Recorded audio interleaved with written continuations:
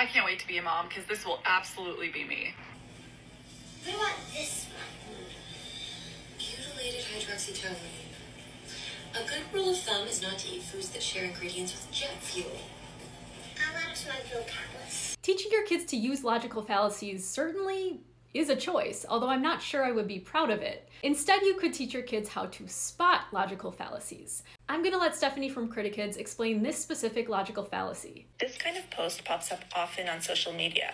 Margarine is 1 molecule away from plastic and shares 27 ingredients with paint. Bon appetit! If these statements are true, can you logically come to the conclusion that you shouldn't eat margarine?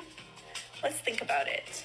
First, we'll focus on the part that says margarine shares 27 ingredients with paint. Even if this is true, it doesn't tell us anything about how healthy margarine is. The main ingredient in soup is water.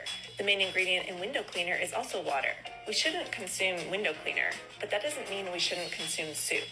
If you say that you shouldn't eat margarine because it shares some properties with paint and you shouldn't eat paint, you are committing a logical fallacy called false equivalence. This can happen when you exaggerate similarities and ignore differences.